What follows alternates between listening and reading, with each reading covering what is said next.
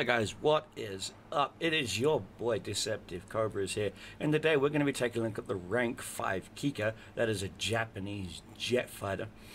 And well, first things first, how much is this bad boy going to set you back? Well, according to their actual main webpage, the Kikka will set you back 610,000 silver lions, and it will actually cost you, let's take a look here real quick, and it will cost you 170,000 lions to pick a crew. Speaking of crew, what kind of crew skills are we looking for to keep this bad boy in the sky? Well, of course, you're looking for vitality for your pilot, G tolerance, and stamina. Not so much about the king vision and the awareness, as this jet is meant to be a pack hunter. It's not meant to be a lone wolf. If you are lone wolfing this jet, I suggest you do add some extra points into king vision and awareness. Ground crew, well, plain and simple, weapons maintenance and reload speed. If you plan on taking a hit, which I don't suggest you do, you'll probably want to bump up your repair rank and your repair speed to match. And of course, you'll want to max out your qualifications. As you can see here, my crew do not meet the expert or ace qualification. To ace this plane, I believe it will cost you anywhere between 600 to 1,000 golden eagles. Sorry. Now, let's take a look at the unlocks and upgrades for this jet real quick. Modifications. You can get yourself a secondary cannon, and I do suggest that you actually do.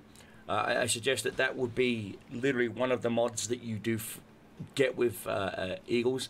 This is probably the only jet in existence that I suggest that you actually get with Eagles. As you can see here, I am buying me some backup vehicles with this plane. Now, what bomb loads wise, I really wouldn't bother grabbing it. I mean, the 800 kilogram bomb, it does sound like, ooh, yeah, and it is a base smasher if you are flying with friends, i.e. in a squad or a platoon, and you actually go for the same target. All three of you can drop your bombs, and you'll be about as equivalent as an actual jet bomber. That way your bomber can actually focus on other targets, or you can use it, of course, to go for a tank column, and maybe you knock out one, maybe two tanks. I go with the tracer ammunition. The reason why I go with the tracer ammunition is the higher chance of setting the enemy plane on fire. You, of course, your ammunition choice will vary. You can go with the universal. I would skip going for the ground targets, period, unless you plan on over-penetrating the enemy. Of course, there is a practice shell in that lineup, which does absolutely nothing. Practice shells are nothing but give away your position. Same, of course, tracers, you could go with those. They're not a bad idea. Again, high explosive, that's what I use. And then, of course, there is the stealth ammo. Again, there is a practice shell in there, which means out of, even if you did get the upgrade and say you did have 100 rounds, only 50 rounds in your plane is actually going to do anything. Tracers currently right now is the only plane ammunition in this plane that does not have a dummy shell, i.e. you are getting your full 100 round load. So that's why I use tracers. As you can see, default has a practice shell, universal, practice shell, ground targets, practice shell, stealth, practice shell. Again, tracers is the only ammunition I use in this plane. Reason being is it's a 30mm round, so high chance you're going to actually, damage, set them on fire, and or knock out the pilot. Of course, I don't have the coverings or the new 30mm cannons, but I do have the engine upgrades, wing repairs. Basically, you're seeing what I've got. Now, one of the upgrades I suggest that you actually get for this plane, I don't have it personally, but I do think you should, and that's the talisman. Now you're thinking, why the talisman? Because in effect, it turns the jet into a premium plane. It'll give you an additional 190% RP when controlling the vehicle. So you get your unlocks quicker, and of course, it'll help you to unlock the F8630 Sabre, the KI200, and of course, the R2Y2s. Now, strong points, weak points about this jet. The weak points is the flight model for this jet is incomplete. As you look at the image of the jet, you will see underneath the wings that there is in fact a booster right underneath the tail end of the wing. The boosters are not on the actual model, so the moment you go into combat, you've immediately taken critical damage. Your plane will actually show that you've taken critical damage. Nothing's hit you. It's just the flight models, they're missing the boosters. This plane needs the boosters. Overall, its speed in comparison to other jets, for example, 509 miles per hour versus 508 miles per hour. The bombers, the R2Y2 bombers, can actually keep up and actually overtake the Kikka.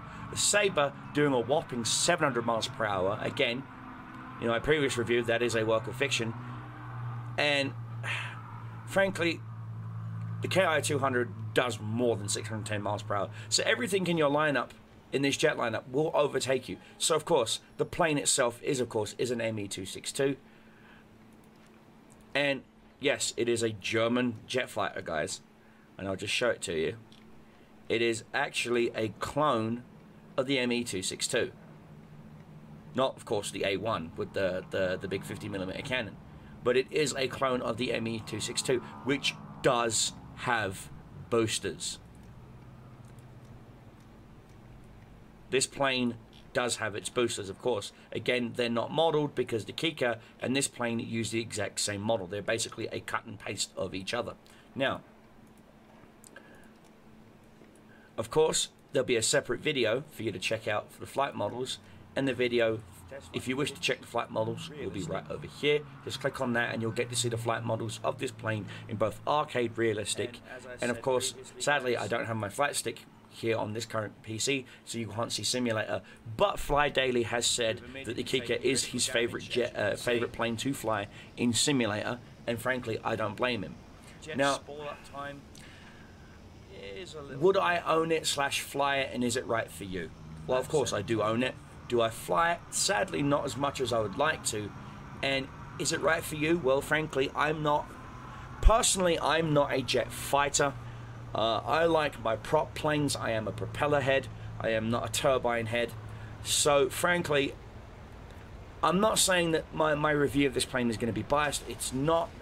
But it's one of those planes that, if you have it in your garage, it is kind of like a notch on your bed. It is a bragging right. Not many people can say that they fucked Beyonce, except for Jay-Z.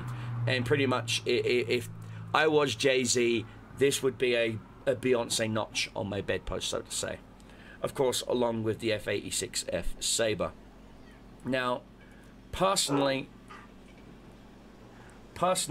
what do I actually think of the jet? I think it's fun. The flight model greatly does need to be looked at, sadly. It really does. They need to actually give the plane its boosters. And of course, you know, other than that, guys, the battle rating. Its battle rating is 6.3 for rank 5.